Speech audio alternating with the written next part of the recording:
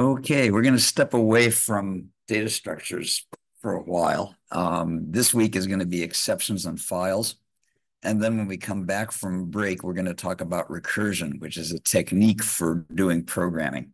And it's not a data structure in itself, although it fits in really, really well with the data structures that we're going to learn after recursion. So when we get to this chapter on trees and tree algorithms, we're going to really be very glad that we know about what we learned in chapter 4. Oh, chapter 5 doesn't actually do a lot of data structures either. Now that I think about it. Oh, well, it'll be a nice break from all those data structures in chapter 3. So everything we've been doing up till now has been with our data in memory. We've put it into our program either from the keyboard, or we've had an array or a linked list that we build on the fly. And this is all very wonderful, except when you have to do something like, okay, I have all of the weather data for the maximum temperature for the last 10 years, and I need to find something out about it. Well, you don't want to have to type that all in from the keyboard. You want to be able to just say, here's the file, go read all that data and do stuff with it. So this is why we're going to need files. And to talk about files, I would have done files and exceptions, but exceptions normally comes first. So let's do that. And let's start off with this wonderful program here. Let me bring it up here so it's a little bit easier to read. And this can produce 3 different types of errors, all of them which will. So for example, here, if I enter an index 1 to 3 and I type in the word 3, I get an input mismatch exception. And by the way, I'm going to write that down because I'm going to need that information later.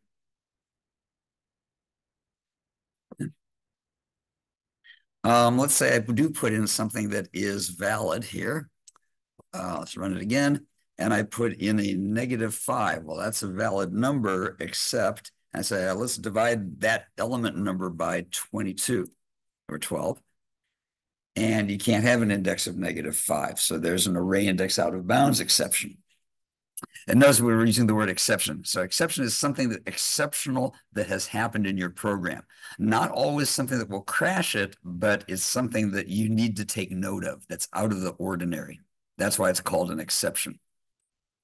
And finally, we can run it. And the third kind of error is if I want index number 2, and I'll divide it by 0, I'll get a division by 0 arithmetic exception. So those are the 3 kinds of errors that I can have in this program. Now, it is possible to use if statements on all of these to get around them. Yeah, there's something on the input on a scanner you can ask has int or has next int. And if it has a next integer, then it's okay to do it. Otherwise, you can put up some error message. And here we could do an if statement to check to see if we got a 0 for the divisor. And we could also look at our index to check that it was in between 0 and the length of our array. Okay, so we could handle all the possible errors by doing if statements. But we already know how to do that.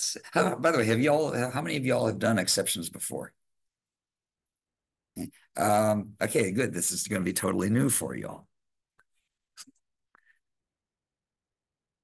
So we've got array index out of bounds, arithmetic exception, and what we're going to do is we're going to use what's called a try. We're going to try some stuff, and if there's an exception, we're going to catch it.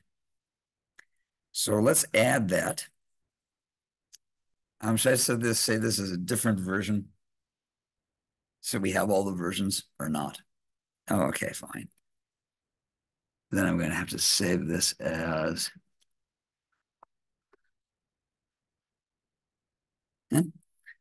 So here we're going to go here. We're going to do try.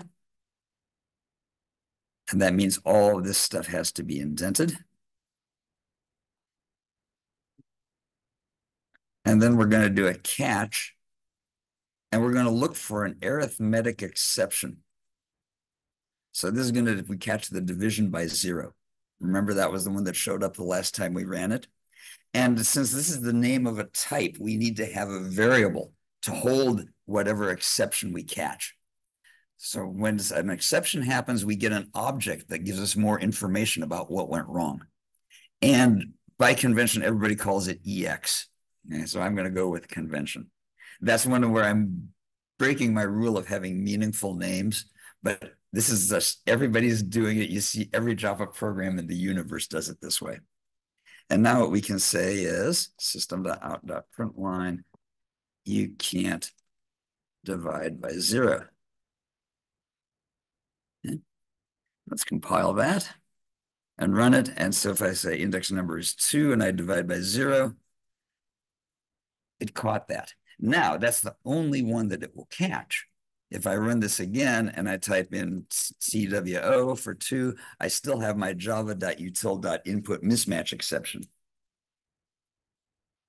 Well, let's get rid of that one also. Let's catch it also. It turns out you can have as many catch clauses as you want with a try. So I can say catch input mismatch exception.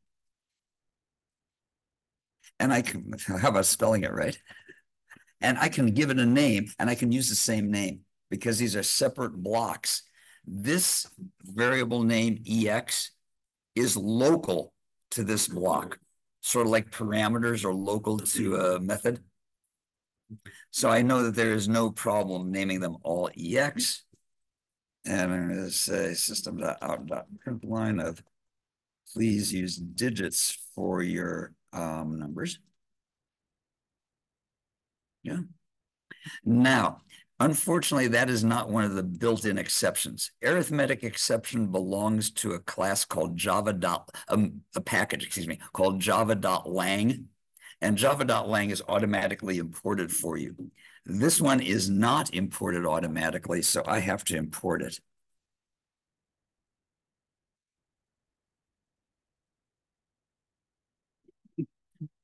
And now when I run this, if I put in a 2, please use digits for your numbers. Cool. Again, if I could do something like 5 and 0, 2, I get an array index out of bounds exception.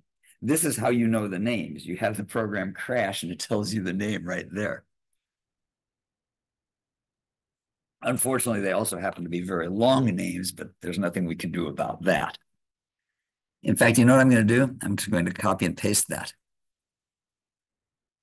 There, that was I should have thought of that earlier. There we go.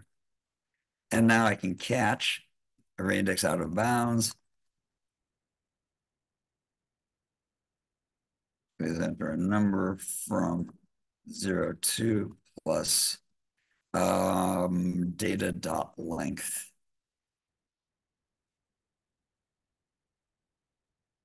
Yeah. So I have 3 catch clauses, and it doesn't matter what order they're in.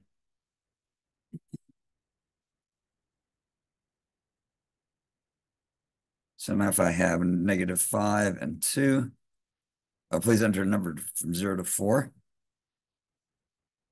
I lied. Subtract 1, because that's my largest index.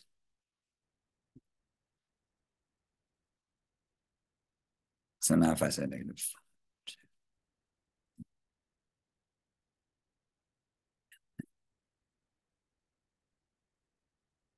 Oh, that's interesting. I have to put this in parentheses.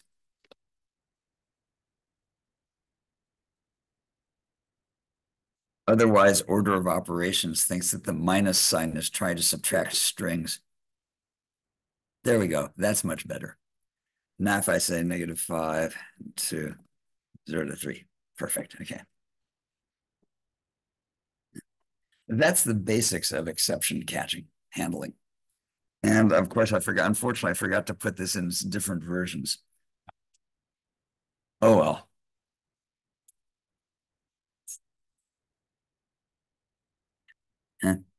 Now there's a hierarchy of exceptions, okay? And they all descend from the class called exception. And here are the ones that you will encounter most often in Java. I mean, there's a ton of these guys out there. Let me just run this over here. Uh,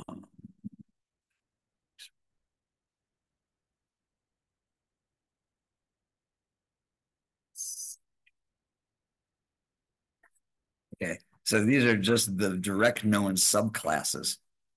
Okay, there's a lot of them out there. And even when we get to something like where was it here?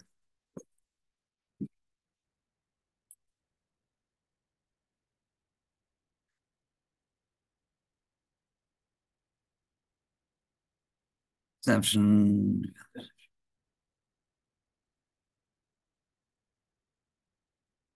I'm sorry, yeah, runtime exception. If we have runtime exception, there's an enormous number of those. So there's a lot of things that can go wrong in a Java program. Obviously, I'm not going to go over all of these.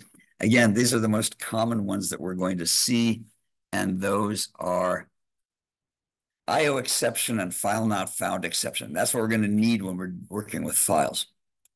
Runtime exception, the basic ones we're going to get is arithmetic exception, divide by 0. You can have an illegal argument exception. That means if they give an argument to a method that doesn't expect it, and that will often happen when you have a number format exception. If I'm trying to parse something into an integer, and I give it something that isn't an integer, I'll get a number format exception. Illegal format exception is when I use printf and I give it a format that doesn't exist. And index out of bounds exception, I can have the string index or array index out of bounds.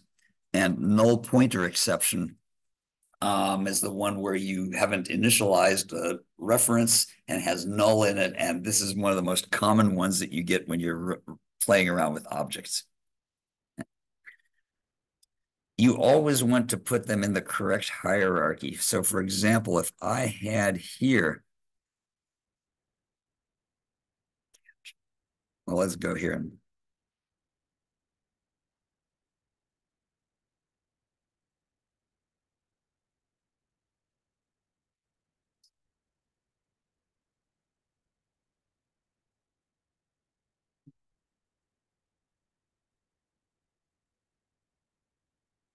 try and compile this.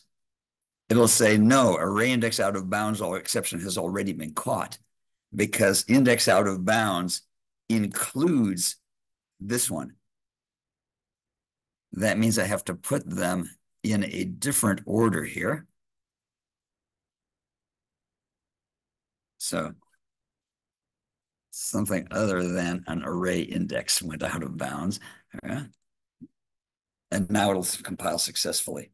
So if I had a string index that was out of bounds, it would catch it there.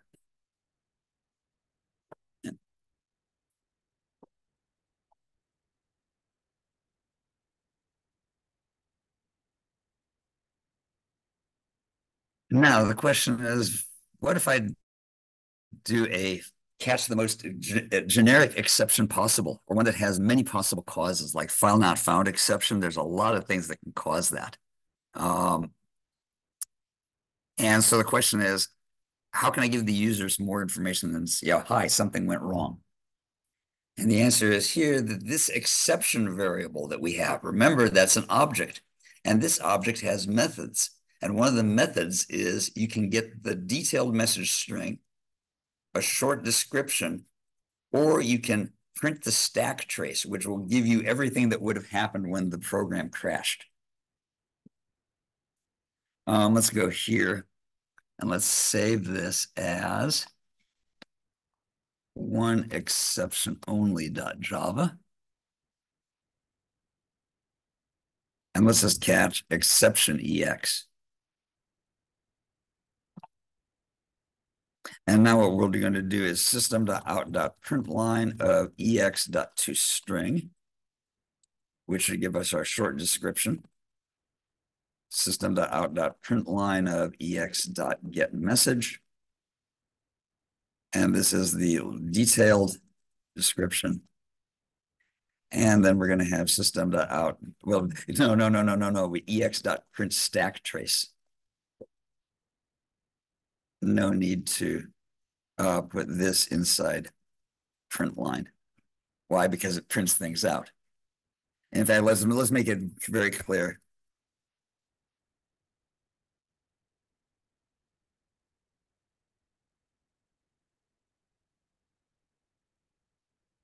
And just to show you that the program really isn't crashing, although it looks like it,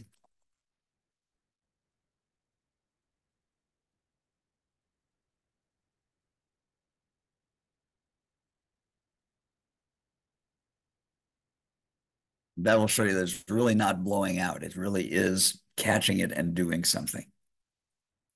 Okay, so it's yeah, how about changing the name here?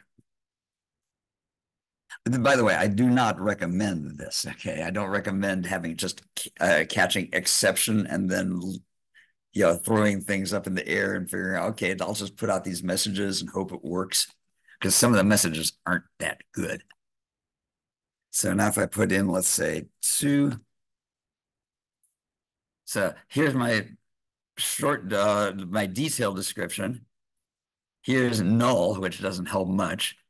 And there's my full description of what went on.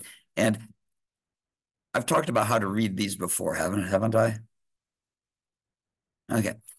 When you get one of these, what you need to do is look for the one that's in your program. Remember, we've talked about stacks. Okay. Now we know what a stack is. Hooray. Well, that's what happens when you have methods that call other methods that call other methods.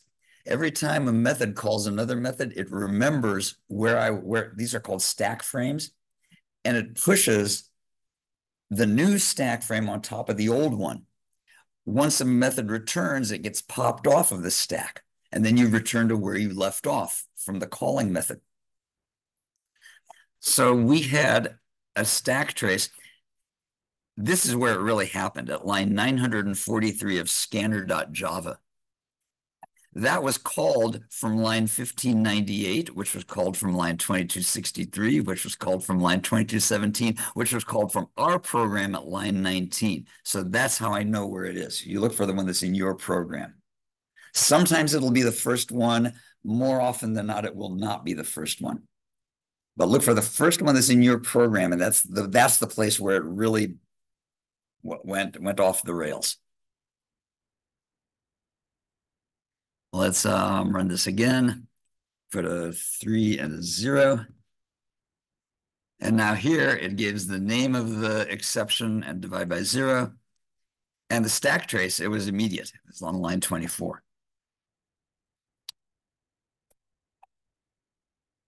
And if we do -5 and 2, here's the full description. Here's the short description. And there's our stack trace that gives all of the information that we want. And you can sort of mix and match this. Okay, again, don't use just exception all by itself. That's really not good programming style. But if I had this one here, I might want to be able to use some of the output from the exception variable to give more information about it, so I don't have to duplicate that work myself.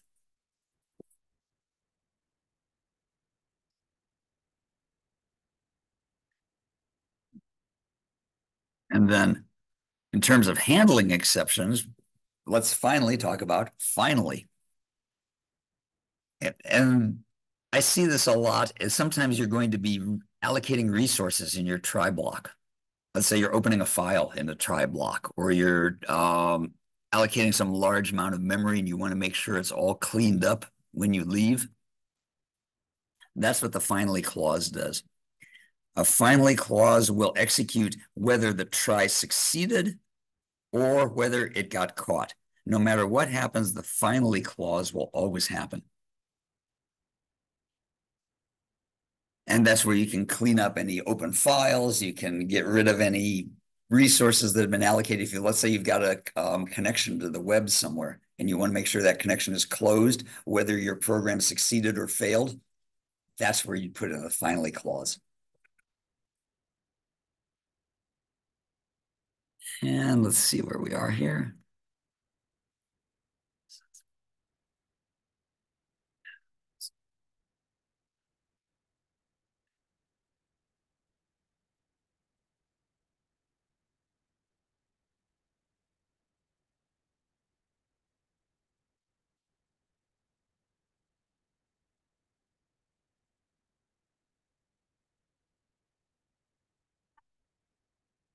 And there's no variable for it because you don't know whether you've had an exception or not. And of course,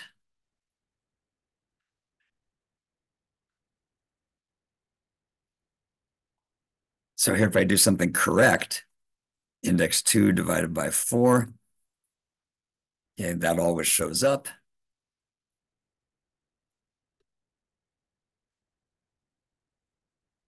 So there's your finally clause. And coming back to what I said earlier about, remember that we could have handled all of these errors ourselves with if statements. Yeah, so what is the point of having these exceptions anyway? And that's what we talk about here is, first of all, why should we have exceptions if we can handle them with if statements? Answer is there are some things that if statements are not going to be able to handle. There are going to be some circumstances where an error occurs and you can't catch it with an if statement, or it is not easily caught. Especially like when we're doing a connection to a file.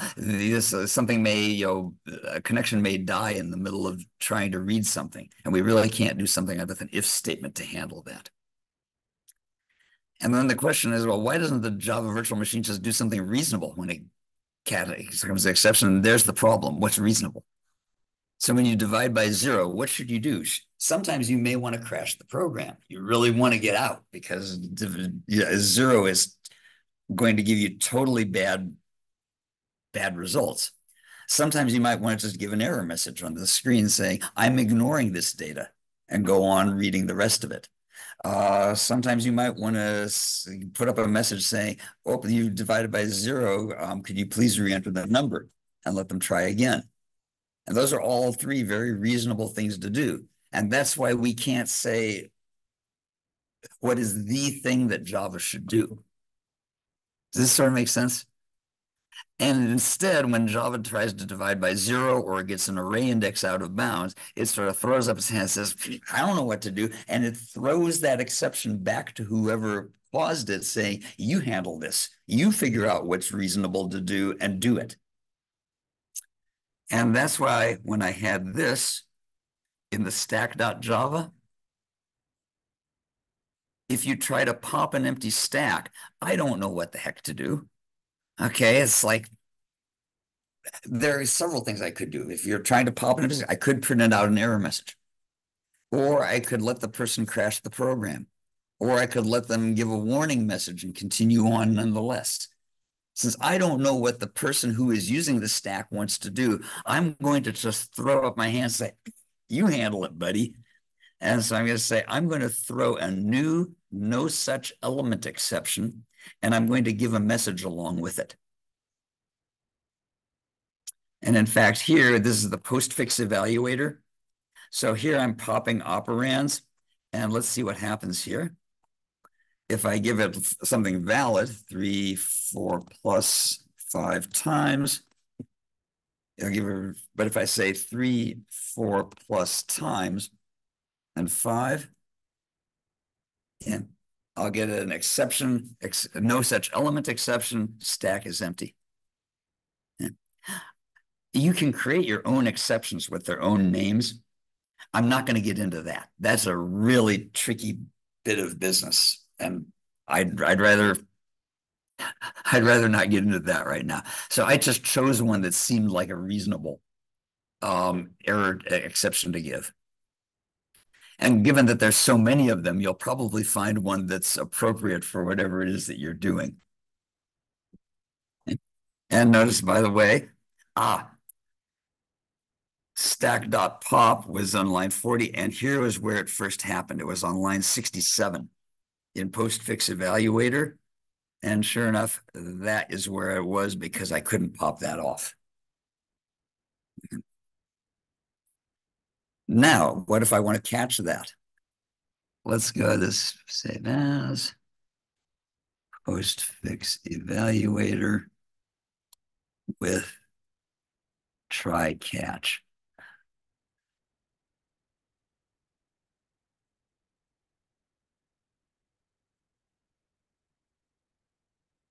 This is why Java class names tend to get really long. And I'm going to do a try in here.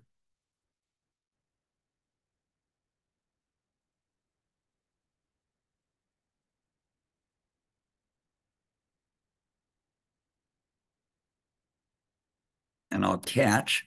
What was the name of that exception that I was throwing? It was a java.util.no such element exception. How can you tell what things exceptions something throws? I'll get back to that in a moment. So here I'm going to say try catch. And by the way, you don't have to import something.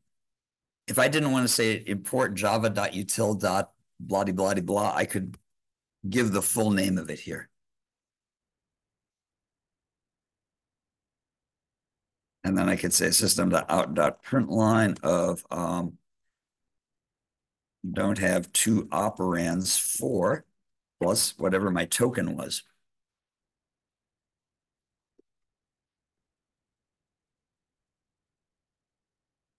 And let's run it. And now if I say 3, 4 plus 5 times, let's see if that still works. 3, 4 plus times.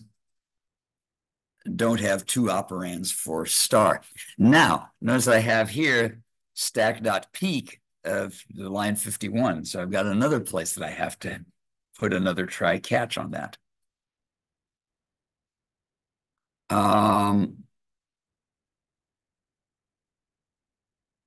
Let me see where that came from. It was line 78. Okay. So let's go through this stack trace again. Starting at the bottom of the stack, line 105, called postfix eval.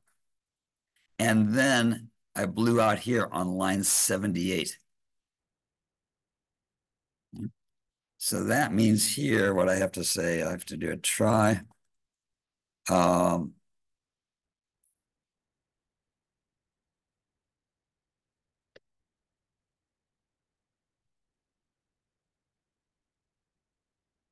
And then catch.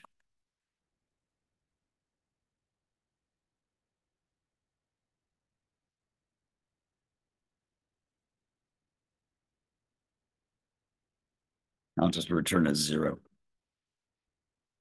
What am I returning from this? I'm returning an integer, fine. Or I could return null. I don't want to do that though. And yes, hello.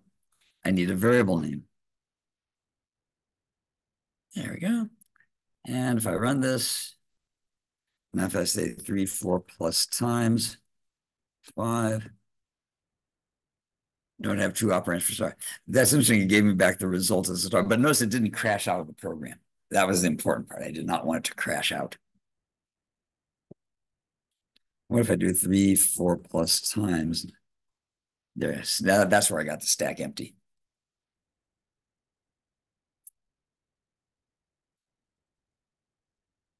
So this is the nice thing about being able to handle exceptions. You decide what you want to do. Okay, and I decided I didn't. Yes, question? You mean what causes that? Normally?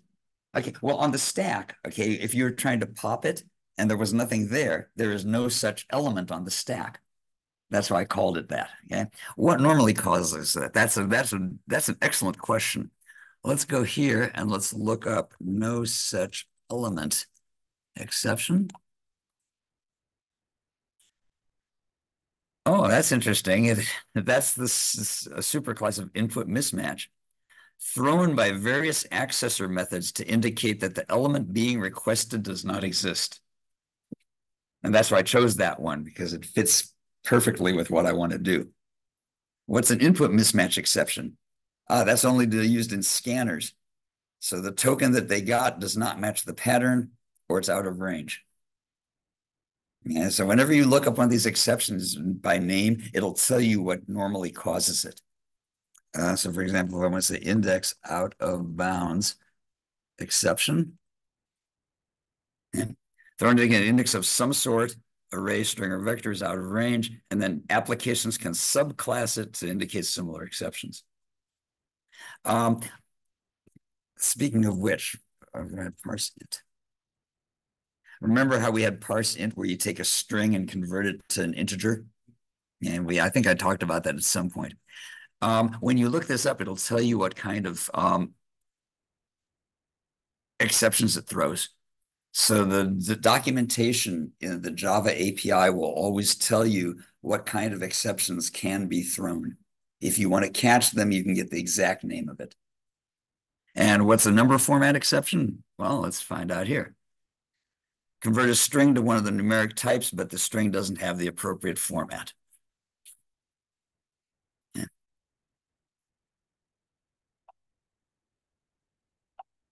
And let's go. Just want to check to see if I have anything to chat. Nope, nothing. Okay. Um,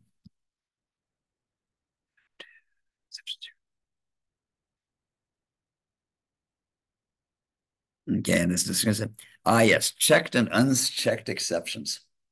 Eh. Anything that is a descendant of runtime exception, and all the ones that I've used so far are called unchecked. You don't have to use a try and catch. And that's really a good thing, because otherwise, every time you decided to access an array, you need to try and catch, because it could go out of bounds. Every time you tried to convert a string to an integer or a double, you'd have to put a try catch because that could possibly fail. And it would just be ridiculous. So they're called unchecked exceptions. You don't have to check them. You can catch them if you want to, like I did with the error prone, but you don't have to. And for most of the runtime exceptions, you can put an if statement of some sort to do it anyway. However, there are some exceptions that can't easily be handled by an if-else. I was saying that earlier, and those are called checked exceptions. And the Java compiler absolutely requires that you put a try and catch block around it, or that you have to throw it back to whoever called you.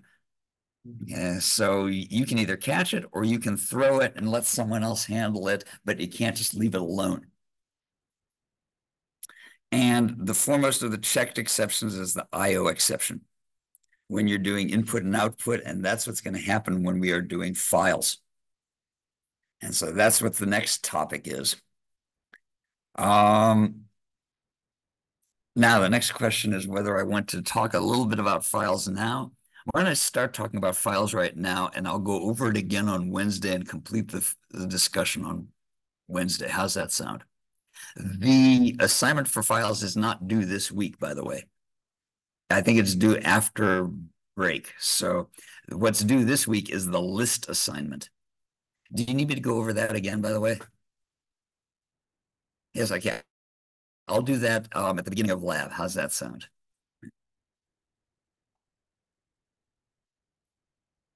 So we have files. Great. And we've been using a scanner with system.in, but now what happens if I've got a gigantic file with lots of data? And what we need to do is we need to create file objects.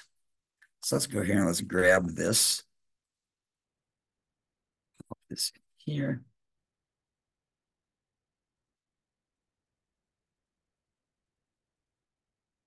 And let's put some comments. Normally, the reason there's no comments in the book, by the way, is because the text of the book is describing it. But since I'm doing this, I want to describe what this is going to do. Is what we're going to do is create a file object, which gives you access to interesting information about the file.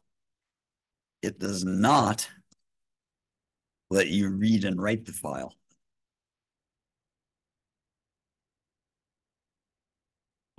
And let's go here.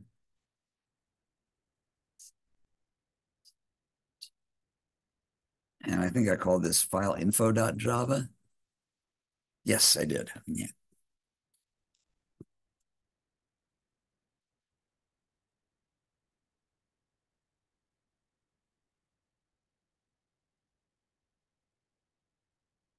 Yeah. So what I'm going to do is I'm going to let you enter a path name. And that's going to be where to find the file on disk. And then I'm going to say input.next line. You're going to read it into the path name, and I'm going to open a new file object based on that path name. And then I'm going to print it out just to see what we've got here. So path name is, well, why not use stack.java? Stack.java happens to be in this directory with everything else that I've been doing. So it should tell me, okay, cool. When I do that, it says stack.java. Gee, I wonder what would happen if I gave it a non-existent file. Let's say blah.zorko. Yeah. So you can open a file on anything, whether it exists or not. Ooh, that's sort of interesting. So that means we need to be able to do more with this file to find out whether it's a valid file or not, or what kind of a file and what kind of things we can do with that file. And what we have here is F is a file descriptor. In some languages, it's called a descriptor or a file handle. So let's grab all this stuff here and pop this in here. Now that I have a file handle, I can call these methods to find out whether it exists or not. That'll give me back a true or false. I can find out how many bytes the file is. Is it a readable file? Is it a writable file? Can I run this file? Is it an actual program or not? Is this a directory? Is it a plain old file? And is it a hidden file? So all of these things are things that I can find out about a file. And let's get rid of that. Let's compile that. And so now let's go to stack.java. It exists. It's 2081 bytes long. I can read and write it. I cannot execute it. It's not a directory. It is a normal file, and it's not hidden. Let's do some other files here. I'm on Linux here, so that I can do all these really interesting things like /etc/password. Okay. You think, oh my God, you're not going to be able to do anything with that. It exists. You have the file size. You can read it, but I can't write it. I can't execute it. It's a normal file and it's not a hidden file. /home David.git config. Is that what it is? Oh no, it doesn't exist. Okay. Let's try /home David.git is true. And notice that's a hidden file. On Linux, anything that begins with a dot is a hidden file. So there's a hidden file. It's a normal one. What if I say /home/David/comma C076? It's readable, writable, and executable, and it's a directory. It's not a normal file. Yeah. A directory is a folder. Yeah. So it is anything that's what you call a folder on Windows is called a directory on Linux and Macintosh. Does Macintosh call it a folder or a directory? They call it a folder? Well, they shouldn't. Okay. Because Mac is actually using a Unix system and they're called direct. They call it folder because that's what everybody's used to. And that's what the icon looks like. But deep down at its heart, it's a directory. Yeah, I don't know, Windows also, it'll tell you directory or not. Is it possible to have something that's not a directory and not a normal file? The answer is actually yes, surprisingly, if I say /dev/0, it's not a directory and it's not a normal file. It's a very special kind of file that's reserved for other types of things in Unix. It's one of the weirdest files around. Yeah. But anyway, the idea is now that I have a file descriptor, it's a descriptor. It describes the file. I can call all these methods and figure out what things I can and cannot do once I have this file. And most important, whether it exists or not. That's really important to know. What other things can I find out? Gee, I don't know. Let me look it up. Let's look up file. Java.io.file. That's the one I want. I can create new files. I can use a file descriptor to create new files. Oh my gosh, I can delete files from a Java program. Ooh, that's interesting. I can get the absolute path name. Oh my God, I got to talk about path names at some point. Do I have to talk about path names? Yeah, I have to talk about path names. Crap. Okay. Um, Get total space, the size of the partition. Wow. Usable. There's a whole bunch of stuff here. Is this an absolute path name or a relative path name? It's a hidden file. When was it last modified? Oh, that's interesting. Um, yeah, I can rename files. I can set whether they're readable or not if I have the authority to do it. Of course, if I try and make like Etsy password writable, it'll tell me, no, no, no way, you can't do that. And it'll blow out with some sort of exception. Do you want me to try that and show what happens? Okay, this will be fun. Um, let's save this as make writable. Okay, so this is going to create a file object and try to make it a writable file by calling the set writable.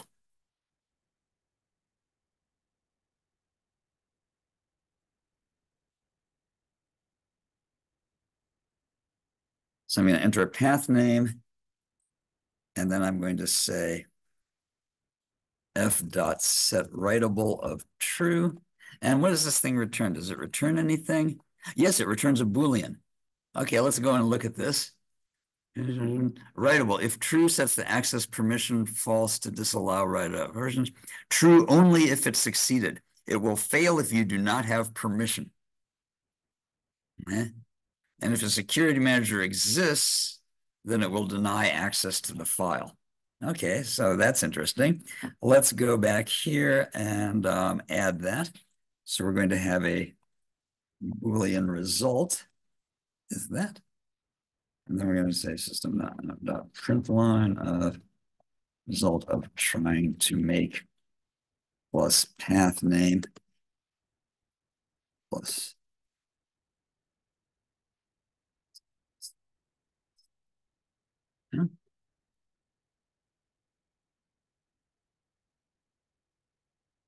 That's interesting. Cannot find. Oh, hi, because I spelled it wrong.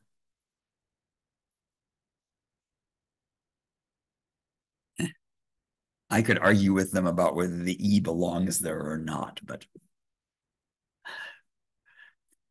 file info. Oh, yeah.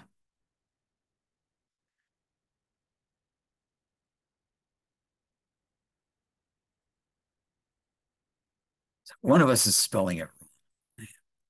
And so now if I say stack.java, it's true because I own that file. Now let's see what happens if I say /Etsy password. Okay, and I didn't have a security manager, so it just told me, no, you can't make it writable. You don't have the authority to do it. And, paths. Oy vavoy. How am I going to talk about that? Okay. Let me see if I can find this here. Oh,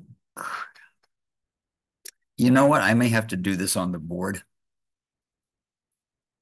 Let me try that. Okay.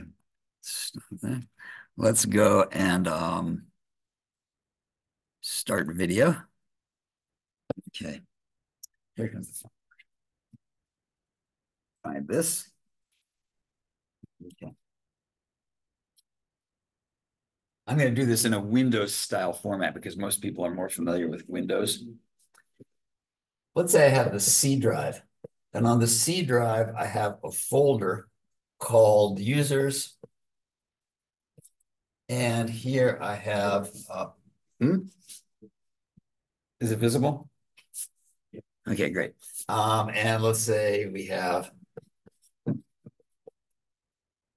and then here is a file called data.txt.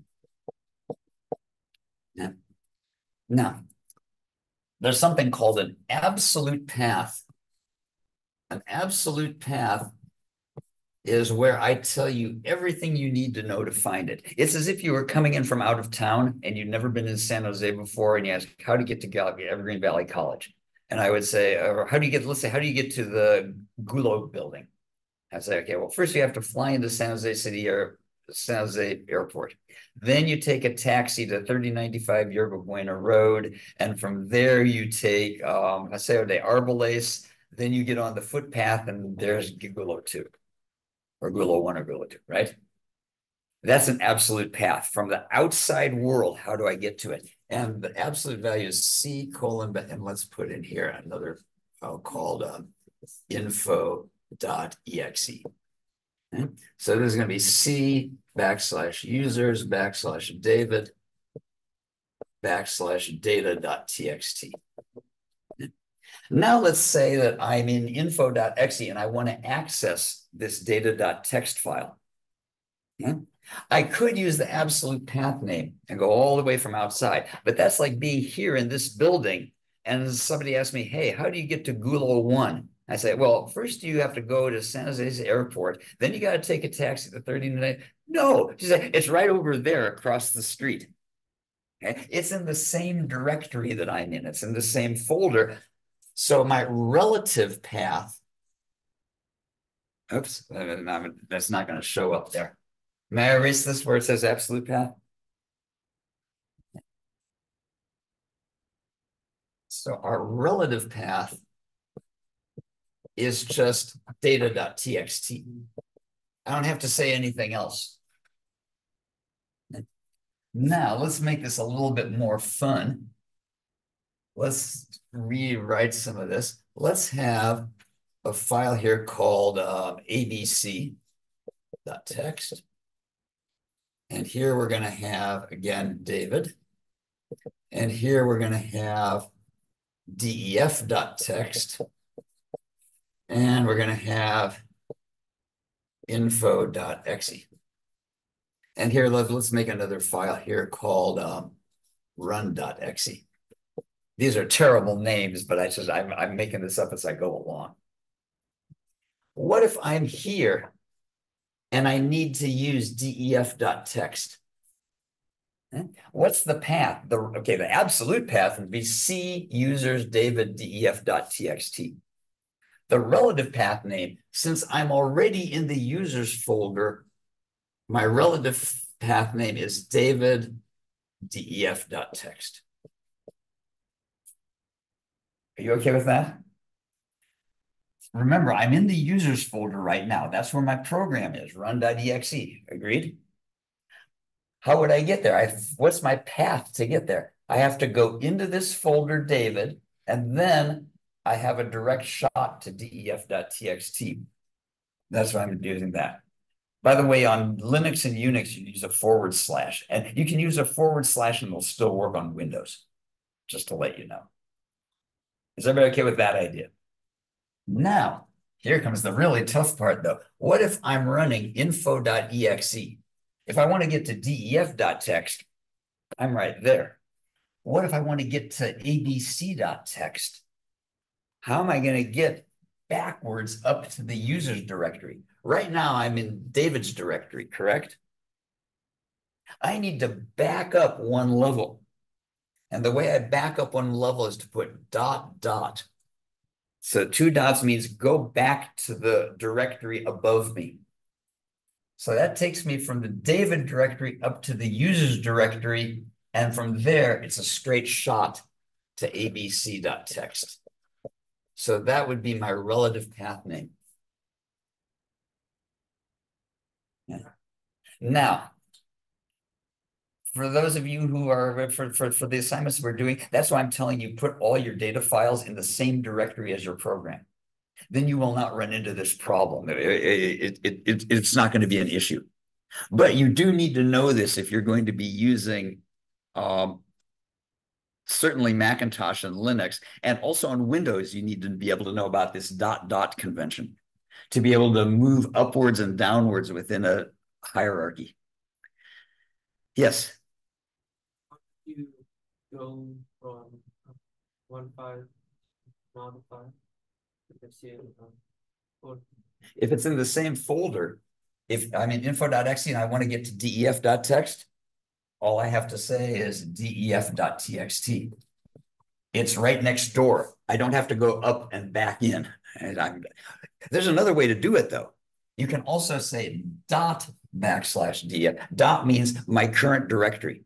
So go to my current directory, stay here, and get to def.txt. Now, why in the hell would you ever want to do that? The answer is there are certain circumstances where you need to say that on Unix or it won't work. Okay. Um, Again, I could go into, I don't want to bore you with all the details. But yeah, if it's, so tell you what, let me go and share my screen again here. So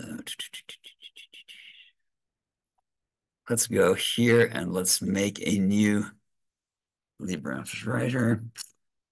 And I got you. So for relative path names, if a file you want is in the same directory as your program,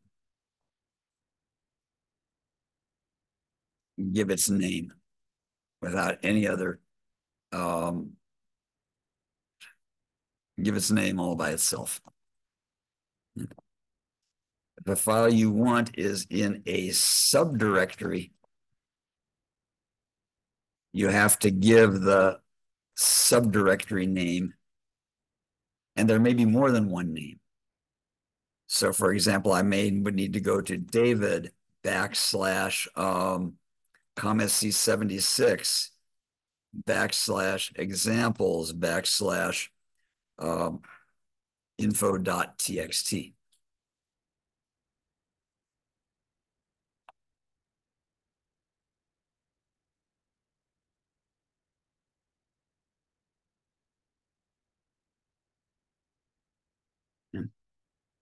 If a file you want is in a directory that's in a parent directory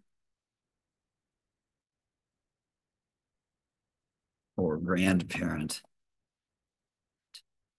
you have to use dot dot to go up one level. So I can say dot dot backslash dot dot backslash xyz.txt. That will be in the directory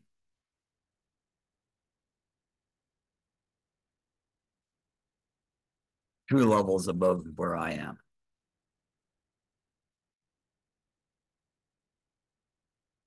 And again, because most of you are Windows people, I'm using a backslash here. But you know what? I'm going to switch it to slash because that works everywhere.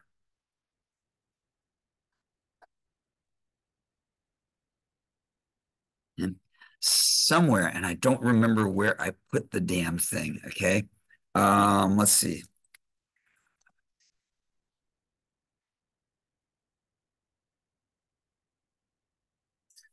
Finding files. Oh, no, no, God, no, that's not it. That is absolutely not it. Path names, there it is. Okay. And I have a page where you can experiment with path names, where you can try this out. There we go. Excellent. I will put this in an announcement. I'll also put it here in the notes. I knew I had this somewhere.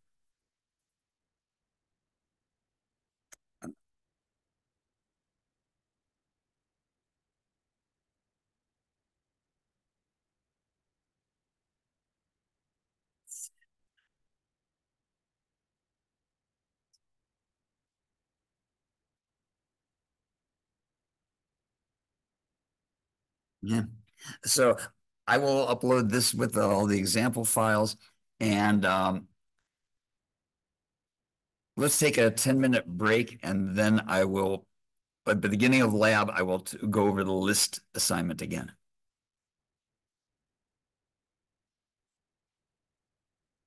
And let me stop recording for the moment. No. Let's pause recording. Okay, real quick, going over this unordered lists assignment. You're going to be adding some methods to the unordered list class. And you're going to start with this one that I give you as your starting point and node. And then what you're going to do is, for example, let's say we have void append item. We'll append a new item to the end of the list. That means you're going to come here into your unordered list.java, and somewhere in here, I don't care where you put it. Oops. Let's try and copy and paste that. Copy that. And this will be public. And then here's your code for appending. Okay.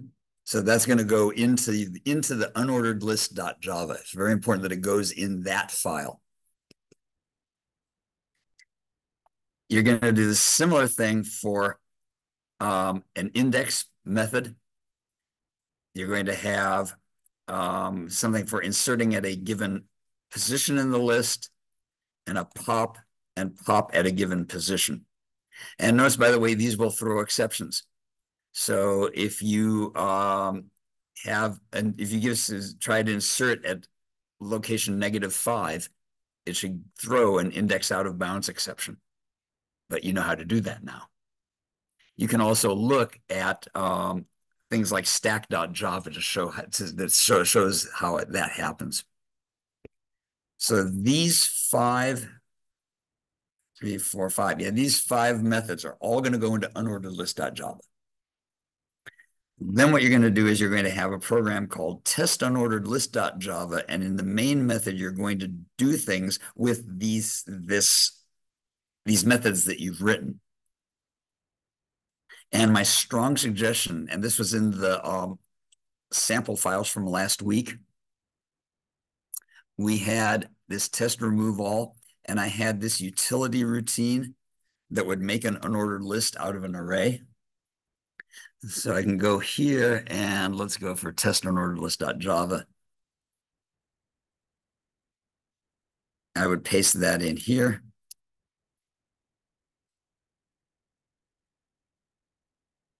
And fix the indenting. And then what I can do in here, let me save this in the correct directory here. Um,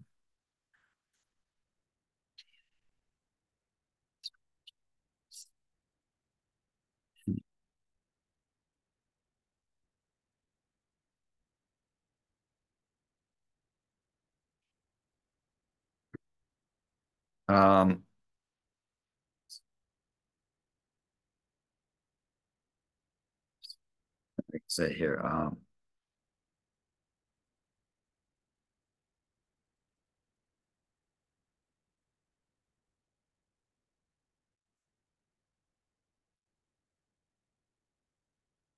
Or you can have an array of strings. You can have an array of integers. I don't care which one you do. Okay, any object that you like. And so my list is going to be make unordered list from numbers. And we may as well take this before and after. Well, no, I can't do that because that I remember that was going to lead to problems. So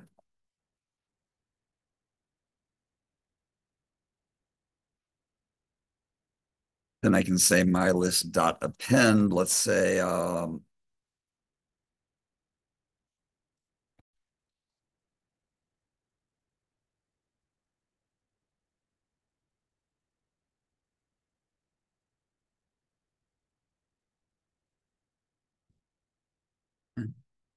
so you're going to have the test code there, and you might want to do a system.out.println.